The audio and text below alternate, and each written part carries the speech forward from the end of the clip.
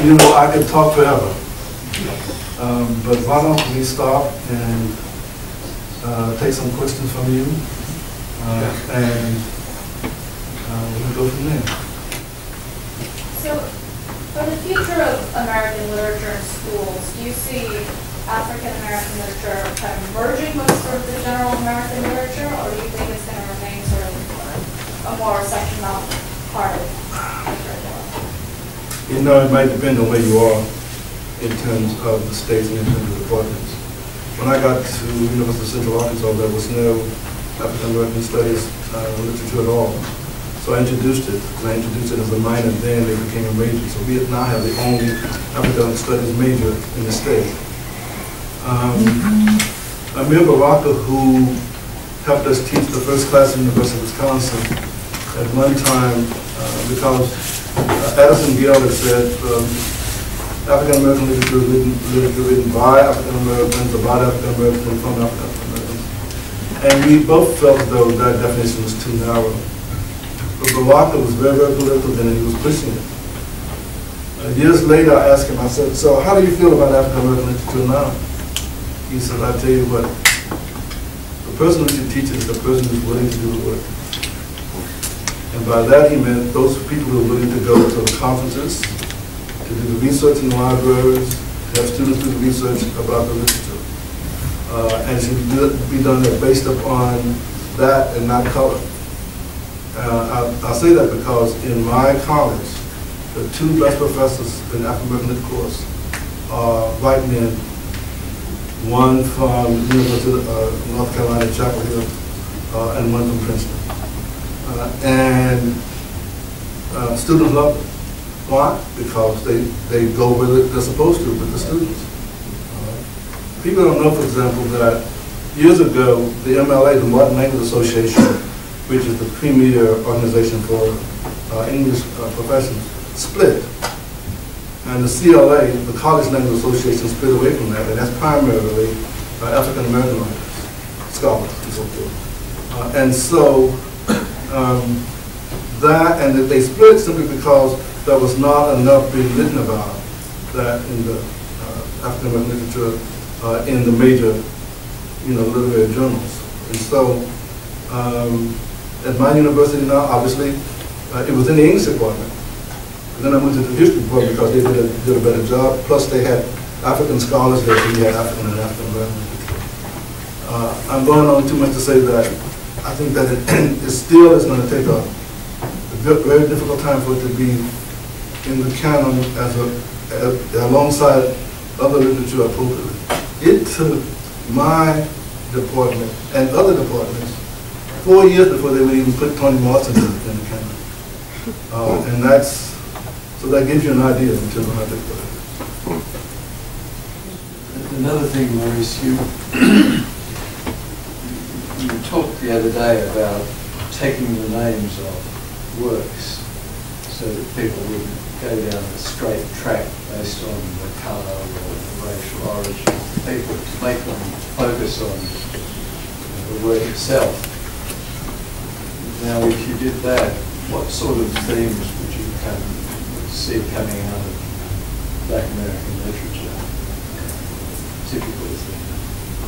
Well, one of the problems we had in terms of setting up curriculum at the University of Wisconsin was the fact that we really didn't want to, we had problems with the name African American literature, because we felt as though once we put that on it, it's going to stick, and that's what it's going to be. It's never going to be American literature. And so it's, I had a big debate about that. And people came down, scholars came from everywhere, and we talked about it. And the reason why, let me back into your question. The reason why people were so fervent about starting African American Studies program, in some respect, had less to do with the canon than it did with getting control of the image of blacks in literature. Because blacks had been portrayed so stereotypically in all the literature, particularly that written by whites. And there were 5 major stereotypes. One was the carefree primitive, the type of one that you see in Don't Look at Men, that one was white. The other one was a devoted Christian slave, and that's had to beat the stoves on the palm. The other was the tragic mulatto. The mulatto is that you see an imitation of life and Pinky. I know these movies you don't know, but these are movies that talk about it. And a mulatto, as written by the white writer, was not a black person. It was a white person who had the misfortune of having black blood. And in your state of Louisiana, there were more laws that had to do with skin color than you could imagine. I mean, if you know, there was a mulatto, there was an octoroon, and there was a quadroon. It sounded like animals, you know, some kind of. And that's 1/2, 1/4, and one half, 1/8, and whatever it is. An octoroon could own property. A quadroon could vote. All right, a mulatto could be the mistress of a white man. All right, I mean, so there were laws associated with skin color. All right, the fourth one was the buffoon, and that was your Sambo, your step and fetch it in the movies if you've ever seen the movies. And the fifth one was the one that was done by D.W. Griffith in Birth of a Nation, and that's the Black Beast. All right, and so. And the Black Beast is someone whose primary aim is just to rape and kill white women. You know, and so those were images that had been by white men and women writing about blacks. If you think about it, Uncle Tom's Cabin played on Broadway for 30 years. Black men didn't play that role until the last 2 or 3 years, a man by the name of Sam Lucas. White men had played that role with blackened faces.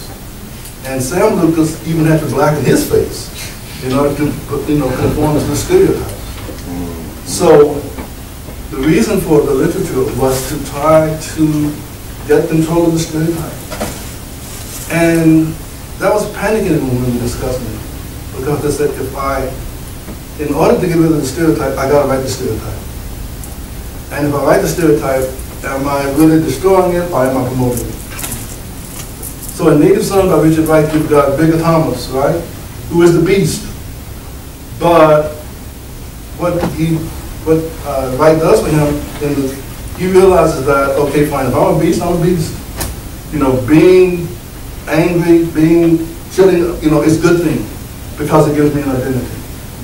And so what Wright does is he takes that black beast and he turns it on society. He's saying he's not responsible for himself, you're responsible for him.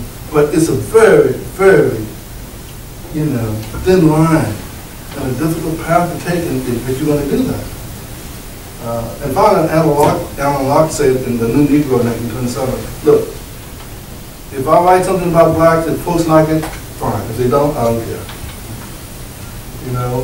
If there's a sense in terms of if it helps people understand themselves, fine. If not, I don't care.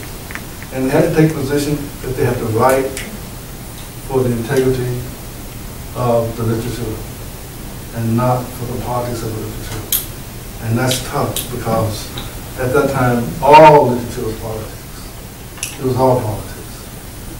And so it's really, really tough. It's really tough. The whole thing about skin color is very fascinating to blacks. And they were preoccupied with it in the 20s and 30s. You had blacks who owned restaurants and cabarets that only whites could go to. You had blacks that owned them that only fair-skinned Negroes could go to. I mean, look at the movies of blacks. Look at the movies of blacks in the 20s and 30s. Give me a break. All the, it's the Lena Horns that were out there dancing. All right. It's no deal. One time my mother went to school. I was in a play, and they took photographs of all of us in the play, and they sent them home. My mother said, "No, look at the photograph," and she was gone. And I said, "Mom, where you going?" "Where you going, Mom?" So forth, because when she had that look on her face, and what happened is that the woman had made the photograph, and all the very fair-skinned Negroes were in the front, or in the middle, and all the dark-skinned were on the end. So this is in a grade school, right? by a black teacher, right? I'm told when I walked into the room, took the picture, straightened it up. She said, "You plan on doing this again, right? You plan on making another picture, right?" And she did.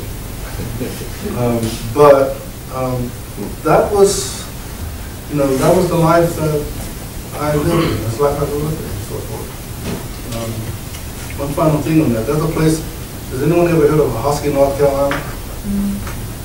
Yeah. You know about a Hosky? Maybe not. Hosky, North Carolina is a place where most of the blacks there look like her. Oh, there's Temple. Yes. Your Temple there. Yeah. Oh, yeah. I mean, and so it's, until you understand that about the black society, that is every race. First time I went to in Oklahoma City, I went to see her, and this, blonde haired woman comes to us. "Oh, Maurice, how you doing?" I said, "Who in the world is that?" She's my aunt. And so you grew up in that kind of environment in which, for blacks, the concept of race, particularly from skin color, is a joke. It's a real joke. It had nothing to do with skin color. Nothing. How could it when you got every color in the race? So I'm trying to get to your question now, and the answer is, I think the problem is that in order for it to be out there, you have to label it. That's the thing we live with. You have to label it. Toni Morrison is probably the only one who gets universally labeled. She's an African American and she's also in this literature. What about people like Nina Simone and Jesse Norman creating novels? Well, classical music is, it accepts everybody. It does now. Gertrude Price and Jesse Norman and so forth. They could sing anything in opera. But there was a time when Marilyn Anderson didn't sing in opera. And so it changes. But it's, and I can tell you still, people will go to that opera looking at her as a black singer, as opposed to being just an opera singer. And that's the reality of it. More questions or comments?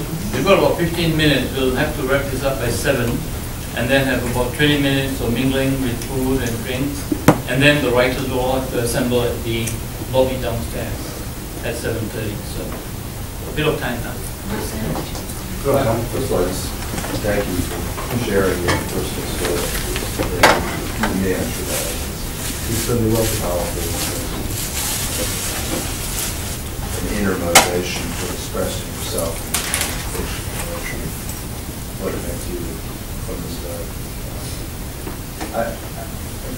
Listening to your presentation, I learned a lot about the history of the academic side. You were personally involved in front lines with it, and your personal story. And I thought about all the writers. When I thought of African American writers, certain names come to mind: Richard Wright, Ralph Ellis, and more recent generations. But in terms of the short story itself as a form, you do have some writers you think of as kind of pure short story writers, like Alice Munro or people like that. Who are some of the names that you would cite in terms of the African American short story? Well, I love Gene Toomer, in terms of Kane. I think that when that book came out, sort of, discovered that it was just, it was mind-boggling to all the scholars. And I still like to read that book. In years in terms of Alice Walker, Colonel Hurston, Langston Hughes in terms of his books. I always sort of go back to the old folks. You kind of have to start with them, it's sort of like my master thesis from Hawthorne and Melville Twain. It's just, and I love them, and I still probably, people like Henry James are some of my favorite writers. I always feel as though if a student like Henry James, I got an English major. Z.Z. Packer, recently is really good writer and so forth. been trying to find somebody to wait for the concert, and I can't. Sometimes hangs out in the world. John Hagen Wideman, I mean, he's been in that area, but I haven't talked to him much, and I haven't read him as much as I'd like, and so forth, in terms of, you know, modern minds. And actually, I like Maya Angelou better than I do Toni Morrison. I know people will want to kill me for saying that, but I do, you know. And I think that it's, you know, the problem is that you go on the web now and you look up Black Short Story Writers, you get 15 pages of single space, you know, and I haven't read all of them. I wish I had, you know. And so it's tough. I don't even call them short stories, but you know, I mean the stuff that you get from Earl Neil Hurston and so forth. I mean, it's just really, I love her writing. I just love it, you know, because it's almost oral in tradition, in addition to being, you know, and she sees so well around her, you know, and for her sometimes it's almost what she doesn't say, what she doesn't show you, that's what she does. And so it's,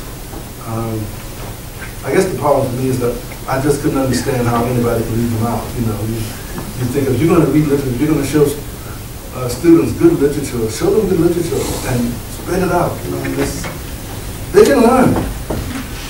They can learn from 19 babies, they really can. You know, they really can learn from W.B. Du Bois. You know, we create disciples in our classes, and they go into the high schools in Arkansas and want to teach this literature, and they're still fighting battles, and that included. And so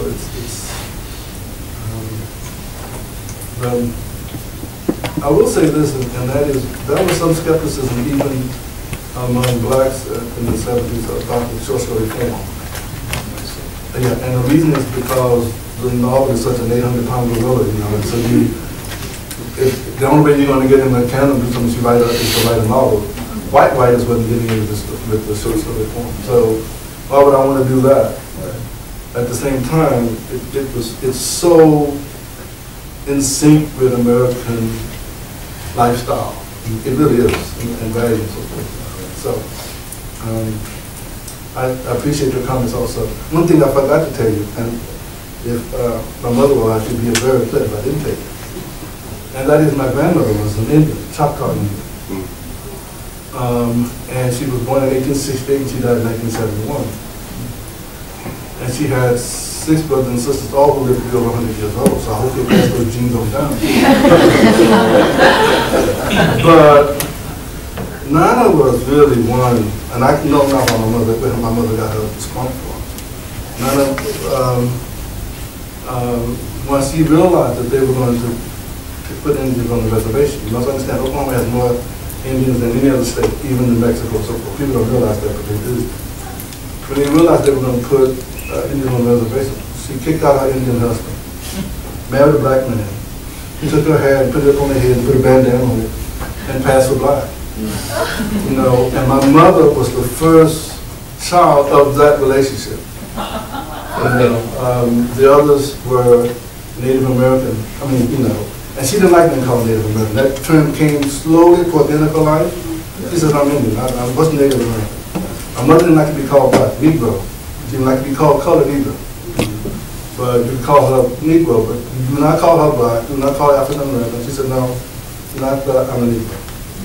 She didn't like being called colored. And, you know, so it's, you know, I've gone through colored, Negro, black, African American, and whatever the next configuration will be. You know. So it's, and I say that because that's a part of my heritage that I didn't know anything about. Obviously, I do not look Native American, you know. So my grandfather, you know, her husband stamped me well. And my grandfather on my father's side was what they call Black Creek. And so, because it's, Oklahoma had this miscegenation law, which means that you cannot intermarry up until 1970. which was a joke because all the Native Americans married within the blocks. And so you've got incredible mixture. When the plantation owners came to Oklahoma, which was never a slave state, it was a free state, they brought slaves and traded them for horses. So blacks in those Indian communities grew up knowing how to, to hunt and fish and so forth and line. And I knew black cowboys long before I knew white cowboys and so forth. So when I went to the movies and saw these white cowboys, I went, who were they? What were they doing in the movies? It's not supposed to be in the movie, But it's my life was different, but at the same time it was common for me. I mean, it was just how people say movie stars say that I thought everybody had a movie star. Well, I thought everybody had mom and dad like mine. I mean, they just were incredible folks, but who zealously guarded our privacy and so forth. My brother and I were talking, my brother and sister are still alive, and we talk about once a week. We were talking about 3 months ago, and I realized that none of us were allowed to play with our cousins. And we're talking about that 25, 30 cousins all over the place. We were never allowed to stay with them. We were never allowed to stay in their house. We were not allowed to play with them. And we've been trying to figure out why. And we finally figured out why. Uncle Nathaniel whipped his children. And there was no way in the world Mom was going to let us be in that house or remain to beat his children. No way. Not even close. No way. And that's what we realized. He was not going to put us in that house under any circumstances. So it was, and that was very bizarre. Because, they would come, Maurice, come on over. Mom said, no, you can't go. I could go to the Olives, go to the Thompsons, I could go to the Grays, I could go to the Ingrams, I couldn't go to the Lees. Which seemed very, very strange. Do you have a question? I did. I'm sorry, I'm talking too much. No.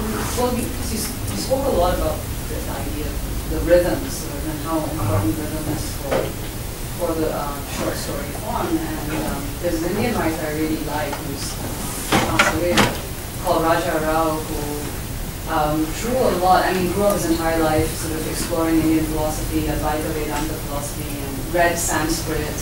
So was able to read the texts in the original language. And as a writer, as an Indian writer who did migrate, he brought a lot of that element of the rhythm, even the cadence of the Sanskrit language into his writing in English. He was very versatile in many languages, and so a lot of people think really revolutionized the form, the structure, but also the rhythm. So I was wondering, elements of, the influence of music, the kind of music that you mentioned growing up with, and how much that would be influencing the rhythm of writing a short story with Black American writers, at the same time dealing with the pressure of what is the canon, when you're raised to believe is the canon and stuff that you have to read, and sort of this is what stories written in English must sound like. Most of us aren't English. We have a very particular idea of how that language has to sound. But there's a rhythm and a cadence that also comes from other languages we speak, or the music that relates to it, and how that seeps into it. And you certainly see it in ancient use. That blues and that cadence around that. And I think that it's, in particular in terms of his poems, there's a sense of it. In terms of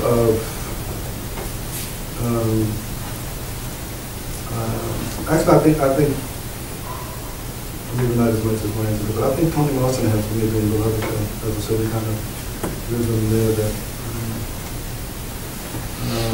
I think, late at night with a glass of wine, you get going, you can feel it a little bit. Gosh, I've got your card. I'll send you some names. Because in one of the classes, there is an African American class, there's a writer from Africa, a writer and a scholar from Africa, teaching the course, and he brings drums to class. And he has students read and so forth as he plays the drum. And just, this poem or this story was not intended to be drums at all, but he sort of plays it, it's a little bit in the background. It's amazing how it influences how students read and so forth. And so he said, I always read stuff when drums were playing. And that's sort of how he, I always write, I used to write when music is playing. And it depends on which one it is, depends on how well I do. There's a certain difference between Mozart and Coltrane, I can tell you that. But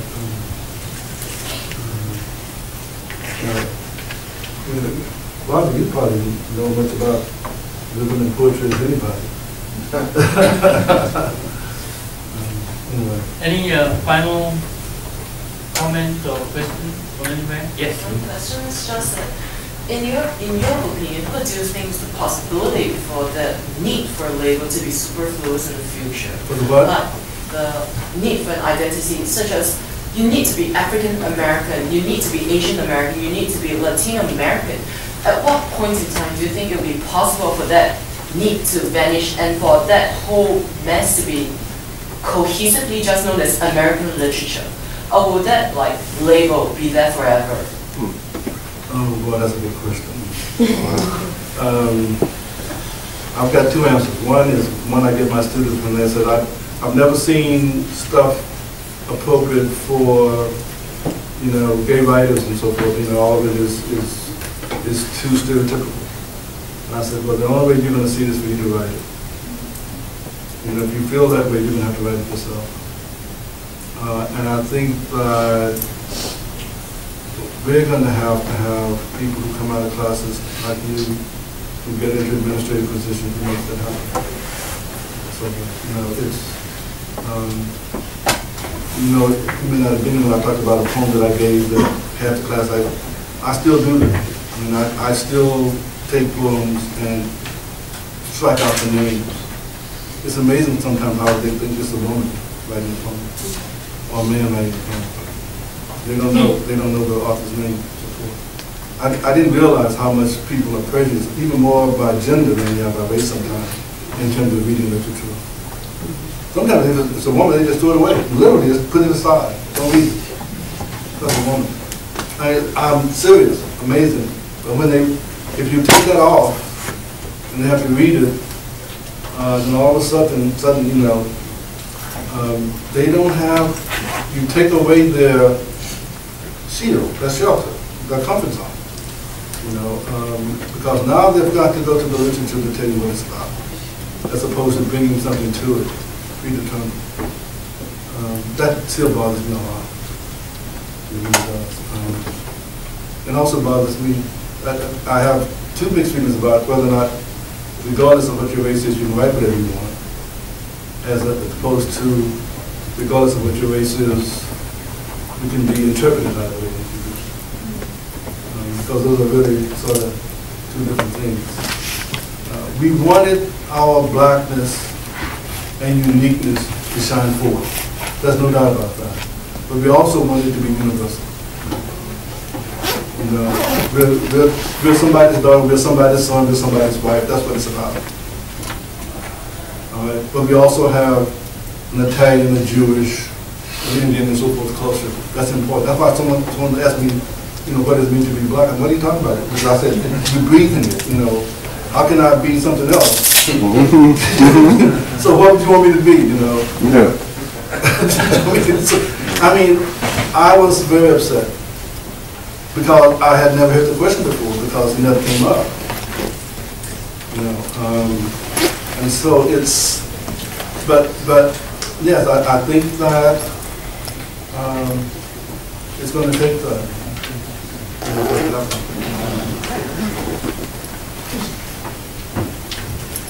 Well, just one very small thing. People are getting rid of the stereotypes and then saying, hey, we're educated, we're intelligent, but we have our own little part as well. So we're different. And you don't realize that. You don't. That's interesting. Well, but the problem is, quite frankly, sometimes it's the educated who are the most prejudiced. I mean, I never thought we'd have a problem with an English department in a liberal university in one of the most liberal states in the country. The guy on the street was accepted better than the guy in the English department. You know, because when you think about it, you strip away everything now. You really strip away everything. If you strip away all those kinds of things, then that white professor, the only thing he has left is the fact that he's white. That's all he's got left. And so he's got to protect that. So keep the blacks out. Keep the women out. The only thing he has is that he's white. And so you're talking about somebody being naked. So that's the problem. But thank you very, very much.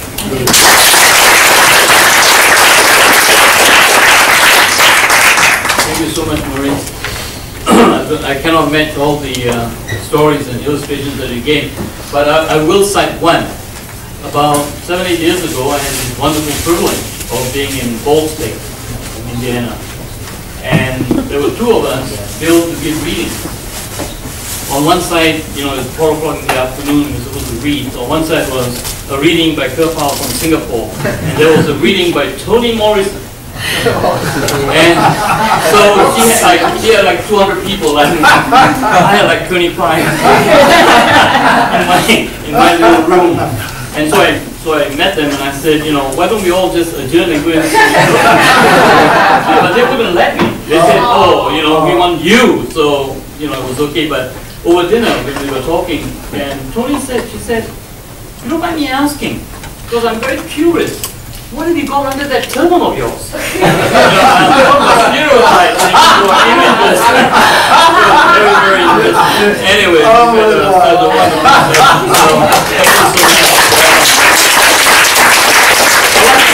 if I may, because this is a very final time we are together in this particular way, could I please call upon all the writers to stand up as I call your names? Moira, you could just stand up. Rodger.